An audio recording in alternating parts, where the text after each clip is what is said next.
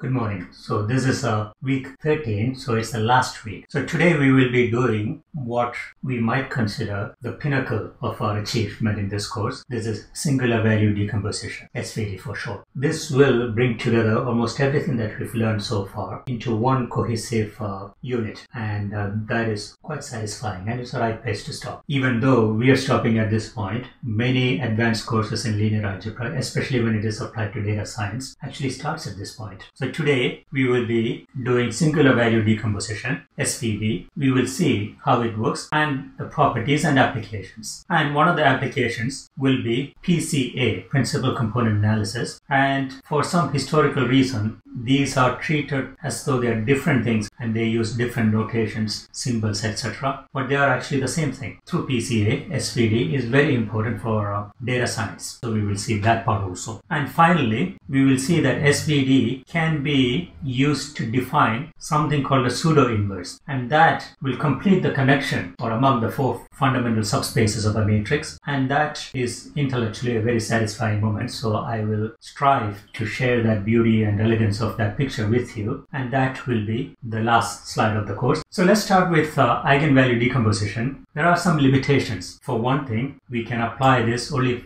to a square matrix. So in our case, for computer science and data science, our matrices are not going to be square. It's going to be horribly non-square, and we cannot apply it. The basic definition of eigenvalue decomposition, or eigenvalues and eigenvectors, is that A times an eigenvector is an eigenvalue times the same vector. So it's a scale version of the vector that results from the transformation implemented by the matrix A. Now if you arrange these vectors in columns of a matrix S, and if you arrange the eigenvalues as the diagonal elements of another matrix, then we can rewrite this definition as a matrix equation A is equal to S lambda. This is always true because that comes from the definition. It is true by definition. Now on top of that, if we know that S is invertible, which means that we have enough eigenvectors that are linearly independent, in that case we can invert it, and then we can write A is equal to S lambda S inverse, and that is eigenvalue decomposition. And this works especially well for real and symmetric matrices because we are guaranteed to have eigenvectors that are orthogonal to each other. Then you get an orthonormal matrix. We typically call that Q, and its inverse, which takes the place of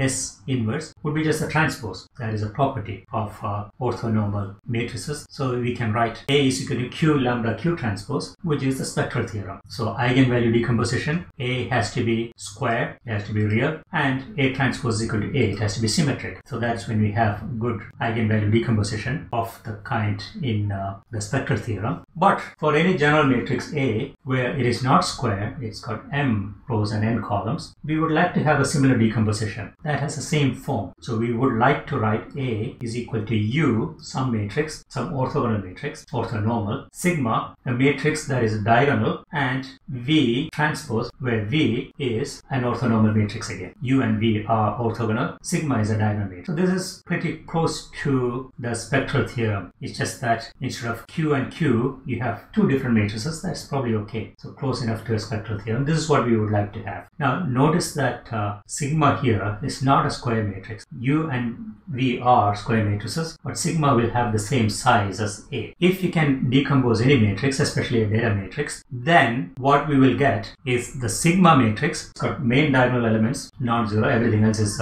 0, but it's the same size, m rows and n column as the original matrix. So lots of zeros inside, and U is an m by n matrix and V is an n by n matrix. Soon we will see that it can be made smaller by considering that A has a rank of R, then only R values inside sigma will be non-zero. So we can actually take a small R by R and we can call that sigma hat. So it's a small version of a sigma. And in order to make the multiplication work, then U will turn out to be a non-square matrix. So that is not an orthonormal matrix yet. It's got columns that are actually orthogonal, but not a square matrix. So it's not an orthonormal matrix. So now let's just look at how the multiplication works. In the case of full SVD here, I have n by n here, the transpose of that will also be n by n. This n and that n will cancel off. So this product is going to be m by n. And then this m and this m will cancel off. So the final product is going to be m by n, which is the size of A. And in the case of the hatted version, what we will call economical or smaller SVD, I have R by R inside. V is n by R. So V transpose is going to be R by n. So this R and that R will cancel. And this R and that R will cancel. So what is left would be m by n. So that also works. The dimensions actually work out fine. So hatted version is called the smaller economical version. But it's important to know that this economical version is not an approximation. It's not an approximate equation. It is still completely accurate. Now let's take an example. So let's look at a matrix that's got same elements in the diagonal and one off diagonal element. This is actually very similar to a shear matrix. What it does is pretty much identical to what a shear matrix would do. It's a triangular matrix. What are the eigenvalues? It's got two eigenvalues. They are the same. Square root of 3 by 2 because those are the diagonal elements. Determinant will be this guy times this guy minus this guy times this guy. That is a 0 because there's 1 0 there. So it's going to be that. And that means I have square root of 3 by 2 as the eigenvalue appearing twice. The eigenvector is 0, 1 and that happens only once. So it's got algebraic multiplicity of 2, geometric multiplicity of 1. So this is not diagonalizable and is a shear matrix actually. And this is a bad situation in eigenvalue decomposition. We will get stumped here. We would have to stop. There's nothing more we can do here. But SVD, we can actually perform on this one. We can write this matrix as sum U times a sigma times V transpose, and it will turn out that that is the way it is. U is a matrix like that. That is orthogonal. It's actually a rotation matrix. Sines and cosines of angle 60 in there. And sigma is a scaling matrix. So V transpose is another rotation. If you look at V transpose, that is a rotation through an angle 30, and sigma is a scaling. It scales the x values by 1.5, 3 by 2, and y values by half. So that's what it does. And U is a clockwise rotation through an angle 60. So let's start looking at these things. Here we are actually dealing with a 2 by 2 matrix so that we can visualize this in R2. But in general, it doesn't have to have the same number of rows and columns. It could be something that takes vectors in R2 and gives you vectors in R3 or R4.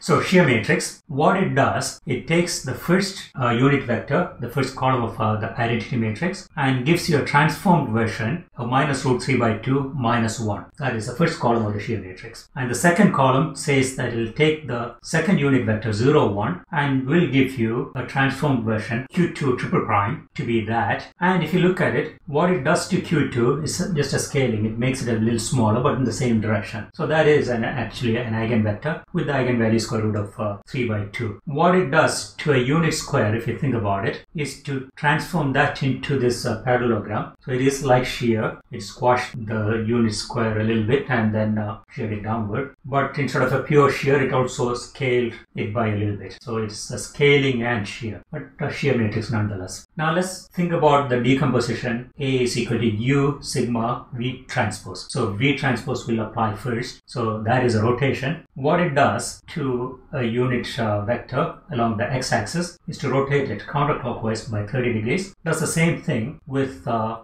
other unit vector, the blue one, so 30 degrees. And the matrix is what it does to the unit vectors. And you can just write down the matrix. Actually, it was given to you is square root of 3 by 2 half minus half square root of 3 by 2. And that is actually a rotation by pi by 6, 30 degrees counterclockwise, which means all the vectors whose tips fall on this unit circle will get transformed to other vectors whose tips still fall on the unit circle but at different points. So all the vectors in the first quadrant between here and here will end up between here and here. The next one is a scaling. So what it does is to take the first vector q1 and scale it up by a factor 1.5, and the second unit vector gets scaled down by a factor half. So it basically takes a unit circle, squashes it vertically and stretches it horizontally. Now if you think about the vectors that got rotated by V transpose. They are like the shadows of the vectors here and here, and they get squashed down to this point and this point. So in the original quadrant, everything that was between here and here in the unit circle now are on the ellipse. The tips are on the ellipse between this point and this point. So that's what's happening to those vectors. That is the action of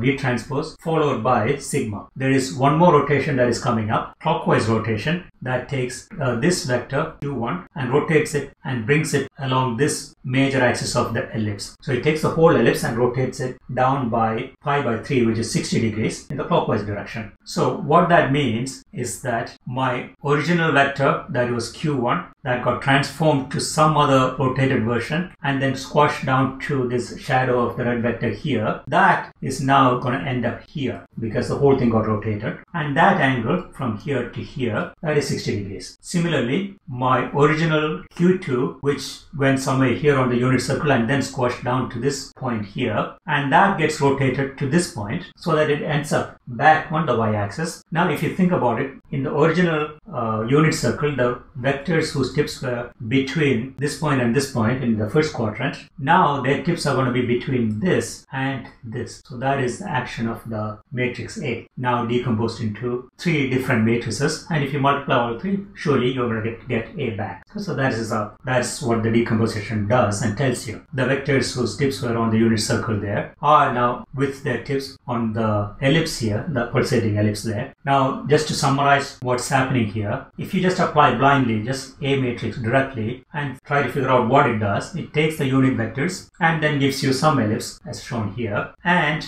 if you decompose it, then you can see that it's actually a rotation followed by a scaling and then followed by one more rotation, much like what we saw in the spectral theorem interpretation of a real symmetric matrix, but this is for a general matrix that cannot be diagonalized. Now remember, this is a 2 by 2 matrix A, but it doesn't have to be 2 by 2. It could be m by n. So it would take a vector in Rn and take it to some other space Rm, but still it's going to actually end up on an ellipsoid, and singular value decomposition will tell you the properties of the ellipsoid. So it's much more general than EVD. Now let's talk about how it does its magic. What we want is this. We have a mapping matrix that takes vectors from Rn and gives you vectors in Rm. It's a mapping from Rn to Rm, and let's say the rank is R. The mapping from the row space of this matrix to the column space of the same matrix is a one-to-one mapping. Any vector in the row space will give you a unique vector in the column space. So that is a one-to-one mapping. That's because if X is in the row space, and let's say it's a non-zero vector in the row space, then that is a linear combination of the columns of A. And as we saw from the very first chapter, I believe, linear combination is unique. You cannot get 2 different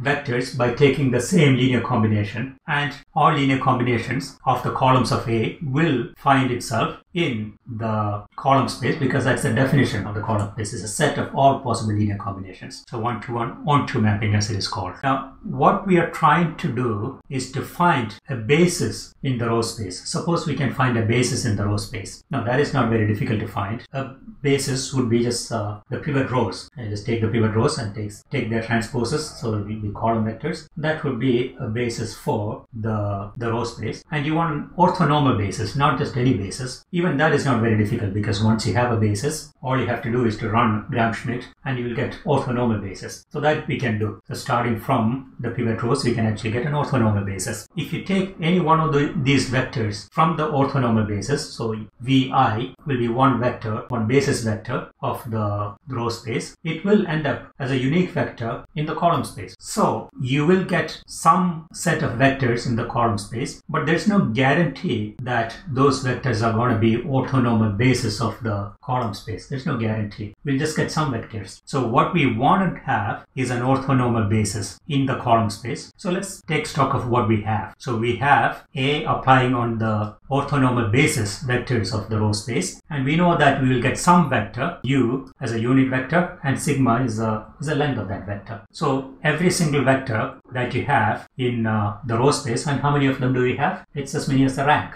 because the dimension of the row space is the rank. So we have R vectors standing here, and applying A on them, we're going to get R vectors in the column space, and we can make sure that they are normal with their unit vectors called the normalization factors, sigmas. And exactly as we did in the case of eigenvalues, we can put those sigmas as the diagonal elements of a matrix. If you expand this guy, you will get this guy. So this is possible. So we can always write A V hat. I'm going to write V hat rather than V because I don't have n vectors here. I have only R vectors here. So it's a smaller version. A V hat is U hat, and then sigma hat because this is an R by R matrix now. We would like this U to be an orthonormal basis of the column space. There's no guarantee that it's going to be that. What we want is orthonormality on the column space side. The normality part, the fact that they are unit vectors, is very easy to do. We can just normalize it and take out the normalization factor and call it a sigma. So that is easy. But getting them to be orthogonal to each other, that part is not easy. We already have orthonormal basis in the input side, in the domain, in Rn, in the row space, the space where x vectors live. And these vectors do span the row space because that's a definition of the basis vectors. Now, suppose we actually want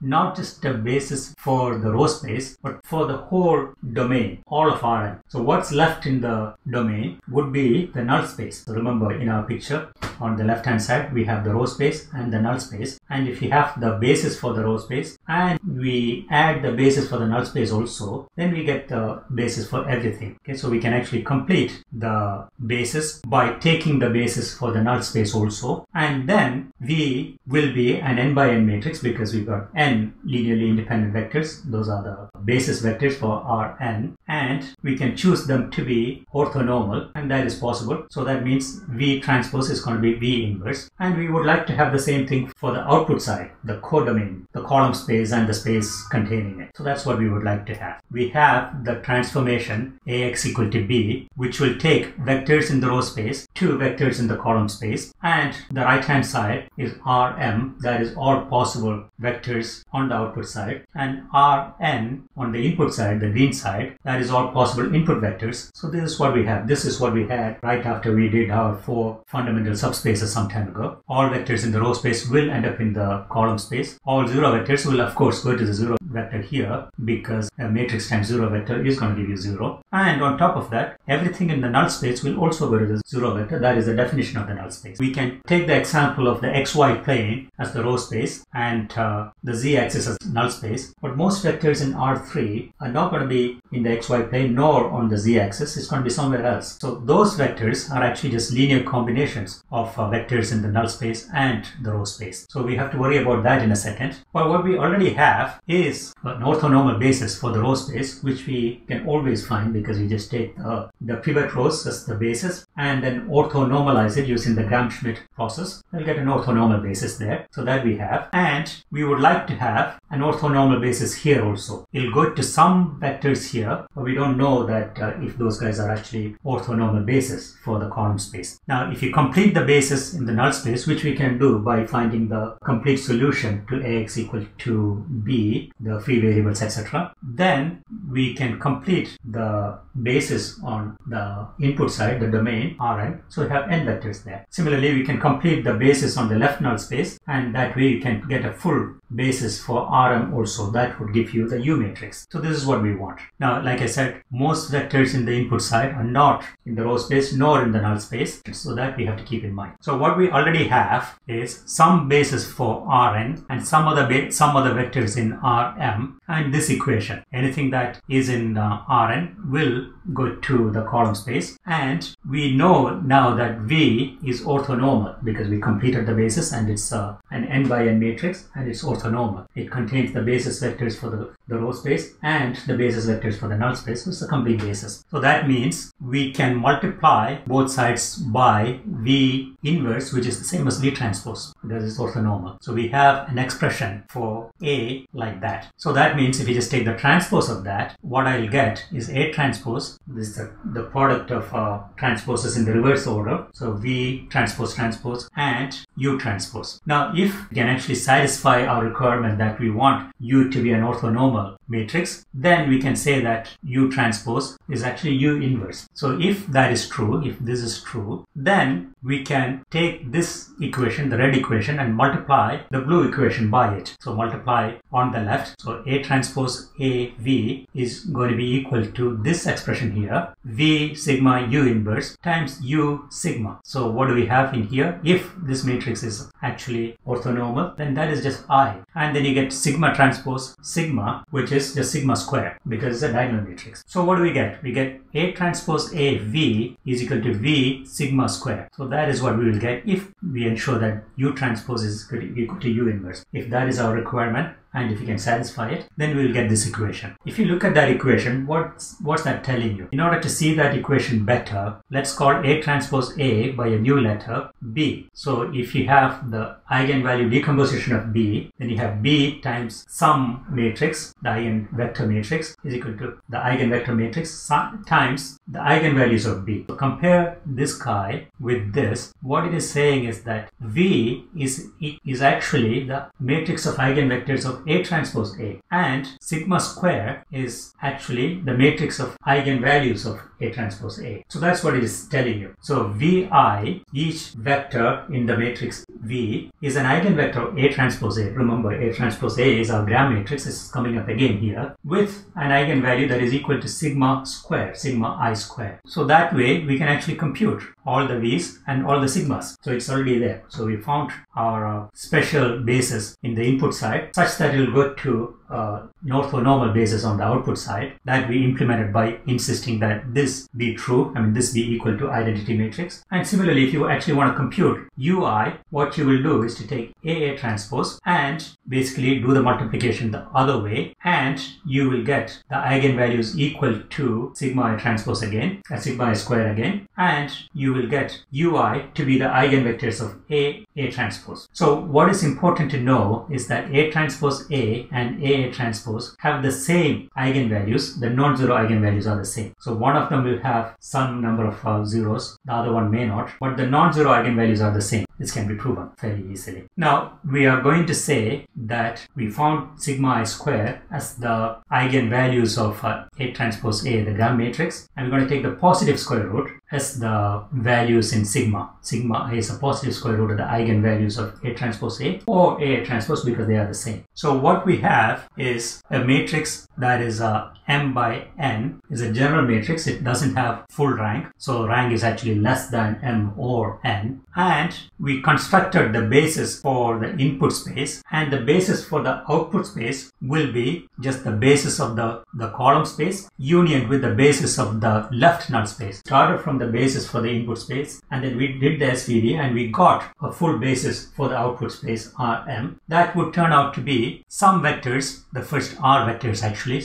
would be the basis for the column space. The next M minus R vectors will be the basis for the left null space. So that's what we will have. So our matrix A can be written as a matrix U, which is a basis for the output space codomain Rm. So it is an M by M matrix, and that has a U hat that is just the basis for the column space, and then there are M minus R columns that are the basis for the left null space, times we have some scaling factors, and again we have R of them, which will be in the diagonal positions of this sigma matrix, and then everything else will be 0. And then we have the V transpose, and V is actually a basis for the input space Rn. So V transpose is also N by N, and in V transpose the first R rows are going to be the basis for the row space, and the next N minus R rows are going to be the basis for the null space. Now if you look at it once more, you can see that the scaling factors are non-zero only in this region. So when you multiply this by this, the bottom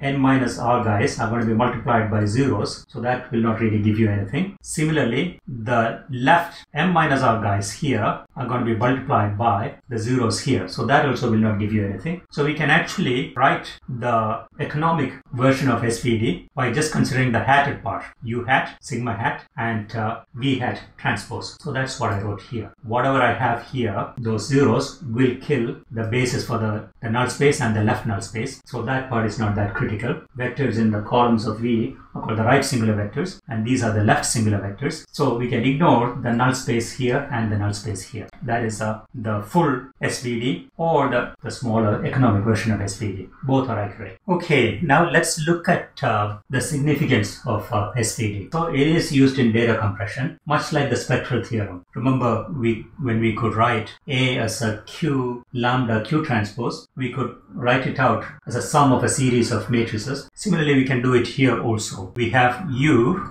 and UI coming from U, and then V transpose, so VI transpose coming from that. So UI VI transpose, the size of that matrix, that's a matrix, it's a vector times a transpose of another vector.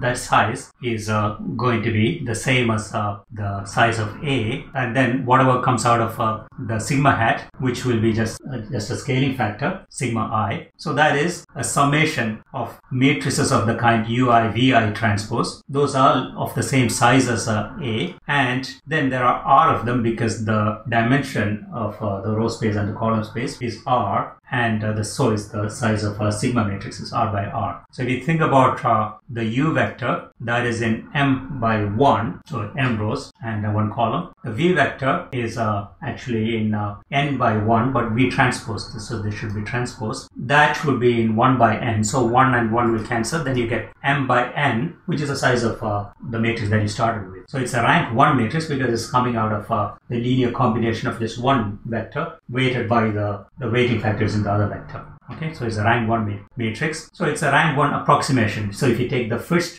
guy out of this series of R matrices, that is a rank 1 approximation. Typically in SVD, we arrange the singular values in decreasing order. So sigma 1 is going to be greater than sigma 2, it's going to be greater than sigma 3, etc. So the first one in this summation is going to be the most important rank 1 matrix that A decomposes into. So if you just take the first one, you get an approximation for A. It may not be a very good approximation. If not, you can just take the second one also, and if that's not good enough, then you take the third one and take the first few.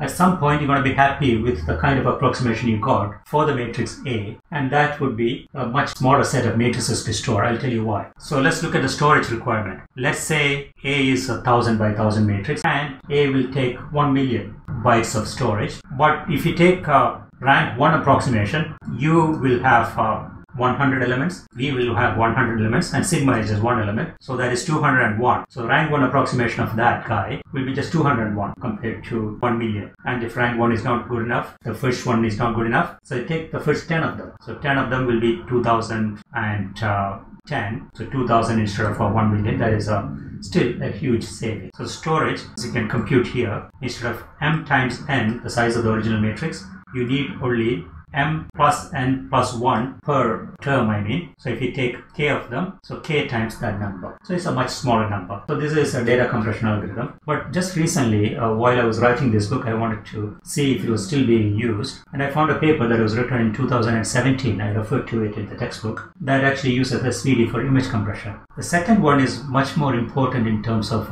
data science, which is the principal component analysis. Take any matrix, data matrix, M by N. Typically, M is much larger than N because many more observations than variables. If you take the mean of each column and subtract it from each element of the column, then that is called zero-centering the data. That means the data now in each column will have a mean of 0 because you just subtracted it out. And after that, if you take A transpose A, the DAM matrix, that is going to be proportional to the covariance in the data. If you just write it out, you will see that is actually the expression for the covariance because you're subtracting the mean. Then that is covariance times the number of observations. Now, if you do the EVD of A transpose A, which is the same as the SVD of A, singular value decomposition of A, remember, is the eigenvalue decomposition of A transpose A, then that gives you the linear combinations of the columns that will preserve the largest amount of variance is the first approximation. The second one will give you the second largest amount of variance. So that gives you a handle on the variance of the data coming from different linear combinations of the variables. And if you want to capture only a certain amount of variance, let's say you want to capture 90% of the variance in the data and build a model out of that, then you might need out of, let's say 100 features that you have, you might need only the first 7 of them or first 15 of them. So instead of 100 features, you might have only 7 or 15 features that you need to work with, and that will capture 90% or 95% of the variance, which exactly how much SVD will tell you. This is just the sum of the singular values divided by singular values up to the number k, 7 or 15 that you're thinking about, divided by the sum of all the singular values up to R, which is the rank of the matrix, which is going to be the same as the number of columns actually. That fraction will give you the maximum amount of variance that you can capture in your model. That gives you an upper limit of what they call the coefficient of determination. If you remember from statistics, coefficient of determination R square is a fraction of the variance that your model explains in the data. So that, an upper limit of that is given by the SVD if you're doing dimensionality reduction or feature engineering. And that is a powerful technique that is used in almost all data science projects as the initial stage. So you don't want to deal with 100 features, you want to deal with only 15 linear combinations of them. Those are the engineered features, and that might be good enough, and that might actually be better because it is possible that the linear combinations corresponding to small values of sigma are actually just noise, and maybe you actually want to get rid of them. So doing this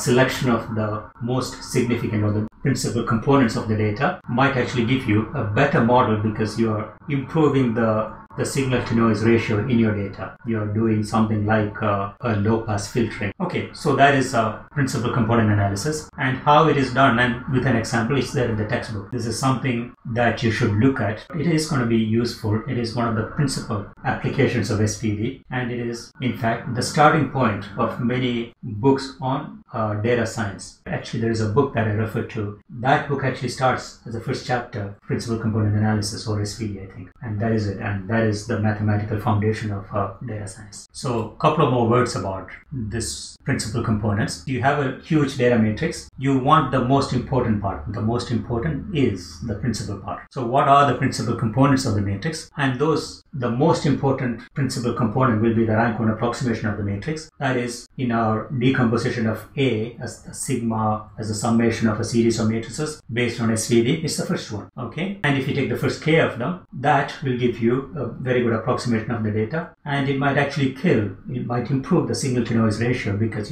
what you're ignoring might actually be more like noise rather than data. So let me actually summarize principal component analysis. We haven't gone into the details of it. It's a deep field. Every single topic, subtopic in the last couple of weeks is actually a deep field. It's a portal to something that is fairly deep and rich. So principal directions are the vectors, the right singular vectors V, and the components, the principal components in the data are projections along the principal directions, which are actually linear combinations of the columns of A, taking V as the weighting factor. So V, the vectors Vi in V, is called the loading because those are the weighting factors, the scalars, that will scale the columns of A to give you the principal component, the second principal component, etc. So that is the loading, and AV or AV1, AV2, those are the principal components. And that by our equation, AV is equal to U sigma, so you can come at it from the other side also and see the weight of that principal component by the fraction of the variance that it is capturing in terms of sigma 1 divided by the sum of sigmas. And that is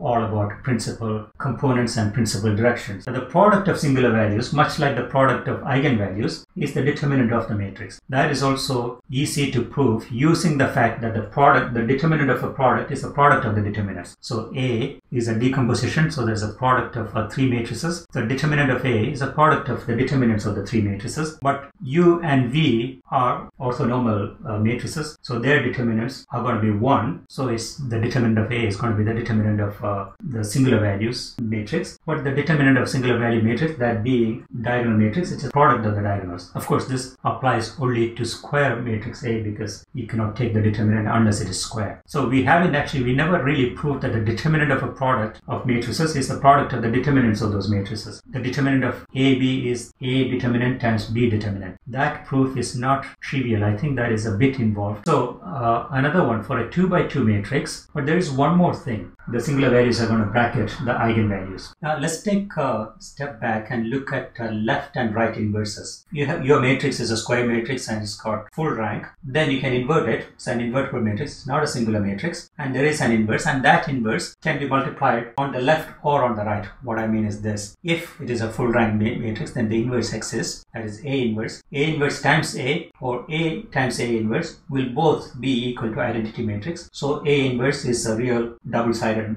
inverse. So that's what we have. But if it is a full column rank matrix, it's not a square matrix, it doesn't have an inverse. But if it is a full column rank matrix, then we know that all columns are linearly independent. The rank is n because n linearly independent columns, and it's got more rows than columns. And if you consider A transpose A, that matrix is going to be a smaller matrix because n is much smaller, and A transpose A will have the size n by n. But A transpose A is a full rank matrix because it's got a rank n and its size is n by n. So it's a full rank matrix. So A transpose A has an inverse. So I can write A transpose A inverse times A transpose A is equal to I. And after that, if I look at it and I say that this much multiplying A on the left is giving me I, so whatever I have there on the left, that is the left inverse. So that is how you would kind of derive left inverse whenever you need it. And if you have full row rank, which is like the transpose case of a full column rank, then it has a right inverse. All the rows are linearly independent, and the rank is a number of linearly independent rows, which is m. A transpose is going to have size m by m, and then you can do this. You can say A transpose times A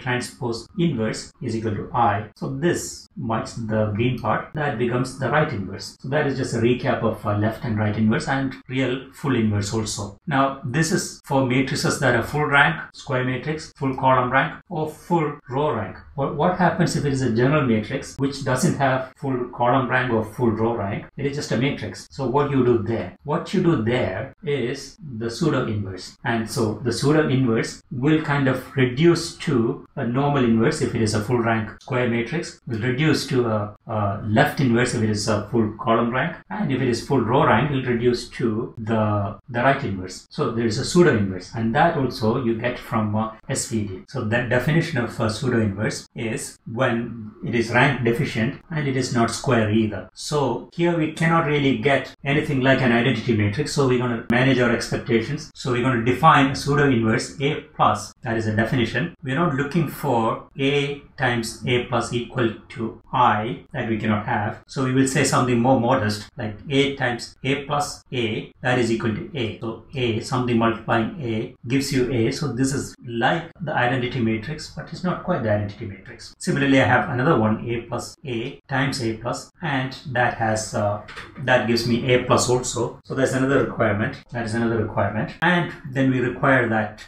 A plus A and A plus, they should be symmetric. Okay, so these guys are symmetric. After having these requirements, after finding some A plus that satisfies these requirements, then we can go back and look at our favorite equation, AX equal to B. Now what we know is that for a B that is non-zero, the X will be in the row space. That we know if you solve it, and we have some X and some B, and if B is non-zero, then we know that X is going to be in the row space. So it's a mapping from the row space to the column space. Now if you multiply this guy with A plus, you know that A plus A is equal to just A. That is our first requirement here. So we will get AX is equal to this guy. What it means is that A plus B is equal to B, because what do we have? I have AX is equal to this guy, and AX is also equal to B. So AX equal to B, that is what we started from. But what we have from the other side is that A times A plus B is equal to the same thing. But let's see what it is actually saying. So what it is saying is that A plus B takes the place of X. So for a non-zero B, A plus B is in the row space of A. So A plus is actually a mapping from the column space. Remember, B is in the column space and A plus B is in the row space. So it's a mapping. It takes B in the column space and gives you something in the row space. So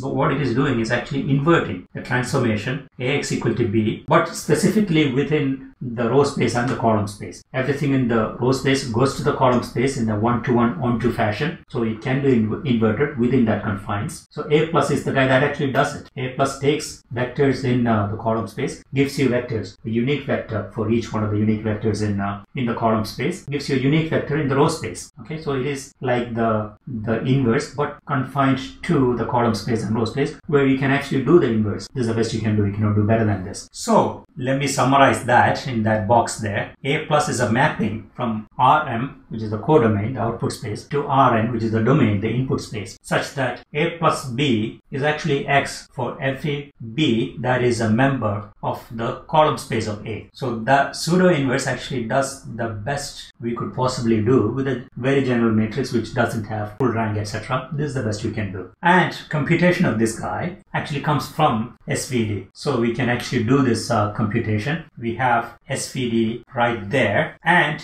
if you take the pseudo inverse, we will get you remember when you take the inverse, it actually goes in the opposite direction. So you're going to take the inverse of U, that becomes U transpose, inverse of V transpose, that becomes V, and then we're going to take the sigma matrix and we're going to take the reciprocals wherever we have a number, and if it is 0, we're just going to leave it as 0. So that's the definition of the pseudo inverse. This is using the full SVD, and we can actually do the same thing using the economic version of SVD, the smaller version of SVD, which is actually a bit easier to understand. The most important part is that it's a mapping from the output space back to the input space. So that kind of completes the symmetry that you have among the 4 fundamental subspaces of the matrix. So let me show that to you. So we started quite a while ago with general matrices of m rows and n columns, R m by n, with the rank R, which may be smaller than m and n. So that is the general case, and that is actually a mapping from Rn to Rn. Rn is the domain where the vectors of the kind x live, and Rm is the codomain or the output space where vectors of the kind b will live. So it's a mapping from Rn to Rm. And we have the row space and the column space. Every single vector in the row space will go to a unique vector in the column space through the application Ax equal to b. It's a linear combination of the columns of A, and all such linear combinations are in the column space. And by doing SVD, we could find a special basis in the row space, an orthonormal basis, which will transform to a special basis in the column space, an orthonormal basis there. Of course, if you have a 0 vector, which will be a part of the row space and column space and all spaces, that will of course go to the 0 vector, because A times 0 is always 0. Or what is a bit more interesting is that everything in the null space will also go to the 0 vector on the output side. 0 vector is a part of the column space also. There is a left null space, so we've accounted for all the dimensions in the input side. They all go somewhere in the column space, but there are other vectors. So if the row space is the xy plane and the null space is the z-axis, there are many more vectors in R3, and those are all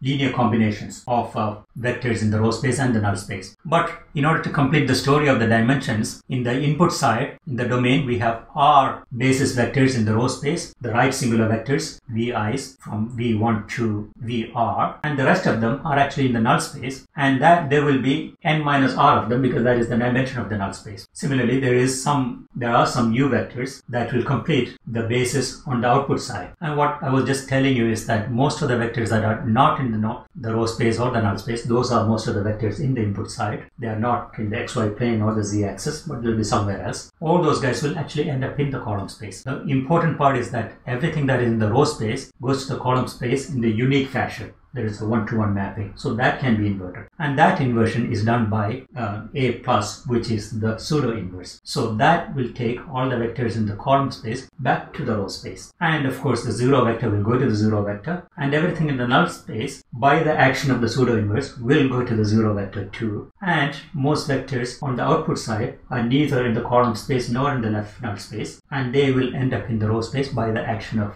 A plus, the pseudo inverse. So that completes the symmetry. If you look at this picture, to me, this is the most beautiful picture that I've shown you in the textbook in this course. This is completely symmetric. This is the summary of almost everything that we did in this course. Today, what we learned, we described SVD and how it works and its properties and applications. We saw that eigenvalue decomposition had some limitations, that it applied only to square matrices, and if you really want to be precise about it, good eigenvalue decompositions could be obtained only for real and symmetry matrices. SVD kind of does away with that limitation, and it can apply to any matrix. It doesn't have to be symmetric, it doesn't even have to be square. So it applies to data matrices, and what we will get is a basis for the input side, which will be the right singular vectors, which will be in V. So that will be a basis for the row space and the basis for the null space union, the union of those two basis vectors, I should say, and that will be the basis for the input space, the domain. And then we have scaling factors. That would be a diagonal matrix, and that matrix will have the same size as A. So the main diagonal, the leading diagonal, will have singular values, and how many of them will there be? You will have as many non-zero values there as the rank of the matrix. It is sorted descending, so the first one is the most important one. That kind of tells you the importance of that combination of the singular vectors on the left and on the right in as a component of the matrix that you're looking at. So it's a decomposition of the matrix as a series sum, each one of them being a rank 1 matrix, and also is a decomposition in terms as a product. So U would be the collection of the left singular vectors, and that would be a basis for the column space and the left null space union together. That will give you a basis for the output space where vectors of the kind B in Ax equal to B live. And if you're thinking of only the basis for the row space, then that would be V hat, and only the basis for the column space, that would be U hat. So SVD is used in data compression using rank K approximation. That means take the first K rank 1 matrices, and that will lead to some saving in the storage requirement. And then it's used in PCA, principal component analysis, a very important application of SVD. So then we talked about principal component analysis in a couple of slides. We know its significance now in data science because it leads to dimensionality reduction, feature engineering, and that is very, very important. And PCA is the eigenvalue decomposition of the covariance matrix, and the covariance matrix is actually just the Gram matrix after doing the zero centering. Then we went on to the pseudo inverse purely for its beauty and elegance, how it completes the 4 fundamental subspaces of the matrix. There we saw the symmetry of the whole of a linear algebra, and this is the generalized inverse that will take you from the column space back to the row space. So that completes the symmetry, and that in my view was a very beautiful picture, and that's the reason why it appears on the cover page of the textbook. Now it's time to take a look at how we got here. So we started way back with the basic idea of linearity. Linearity is about scaling something and expecting to see the same scaling on the output side, and we wanted to extend that from one number to multiple numbers. So we defined the concept of vectors as a bunch of numbers standing in a column, so that you can scale all of them by the same factor in tandem at the same time. And then we extended that to a table of numbers and called it a matrix, so that we could write systems of linear equations as a matrix equation. At the same time, we defined the basic operations like scaling and addition, and the fact that they are all closed, and then doing both of them together, taking linear combinations. All those things came about in the first couple of weeks. Then, now that we have the matrix equation, we started worrying about solving the equations, the systems of linear equations, and we called that the algebraic view of linear algebra. There we saw draw elimination techniques like Gaussian elimination, Gauss-Jordan elimination. Gaussian elimination gave you pivots, and the number of pivots was actually the rank of the matrix, and Gauss-Jordan elimination gave you the inverses, which would be basically like normalizing the pivots and back substituting so that you get everything other than the pivot in a column to be 0, and that basically works on the matrix to give you its inverse. Then we commented on the solvability of equations, did quite a bit of work there. And after that, we expanded our view to something more sophisticated, like the geometric view. There we saw vector spaces as collections of vectors with the closure properties, and then we said that subspaces were subsets of these collections that had the same closure properties. And then we kind of looked at a matrix and realized that the columns of the matrix are just vectors standing there, and subspaces are just spans of vectors. So a matrix would give you naturally some subspaces, and they have some properties, very interesting properties at that. So we looked at those in some detail, and then we said something that is quite remarkable remarkable. We said if we could project a vector to the column space of a matrix, we could find the approximate or the best possible solution to a system of linear equations when there is no real solution. And that led us to least square minimization and linear regression. And that was kind of like the crown jewel of our work in the geometric view of linear algebra, because we could see the applicability of our work in linear algebra, giving you a real algorithm that is extremely widely used, exactly the way we describe it in the class. After that, we moved on to more advanced topics, all of them actually extremely important. Eigenvalue decomposition used everywhere in physical sciences and also in computer science in its usage as part of singular value decomposition. In order to take care of the limitations of eigenvalue decomposition, we did singular value decomposition, a general way of decomposing a matrix, extremely widely used in data science and computer science, so much so that it could be the starting point of mathematical explorations in computer science, not the ending point of a course. We also looked at some of the algorithms to compute eigenvalues, eigenvectors, etc. And from the theoretical side, we looked at Jordan forms, Jordan matrix. Even though these things are just theoretical or mathematical in nature, they also have applications in algorithms in such a way that I believe the pseudo inverses are computed using something to do with Jordan matrices and Jordan forms. I don't know exactly how, but I believe that is the case, and that is a much more efficient algorithm apparently. So that's all we did in this course. Now, in addition to our focus, our main focus, that is from the perspective of computer science, we also did a little bit of mathematical explorations. We didn't shy away from mathematical kind of explorations, because that the book of nature is actually written in the language of mathematics, which, if you think about it, is the reason why machine learning algorithms actually work. Why would there be any reason for mathematics to be able to make predictions of nature, which is what you do in machine learning or artificial intelligence? Why would it have any relevance? Because nature is written in the language of mathematics, and these are the basics that you learned here: the grammar, the words, and the alphabet. These are the basics. I'm giving you some part of the language, and in order to enjoy and appreciate the beauty of nature, you probably need some mathematical language, and this is part of that. But mostly we focused on computer science. Okay, so that completes our journey in linear algebra for computer science.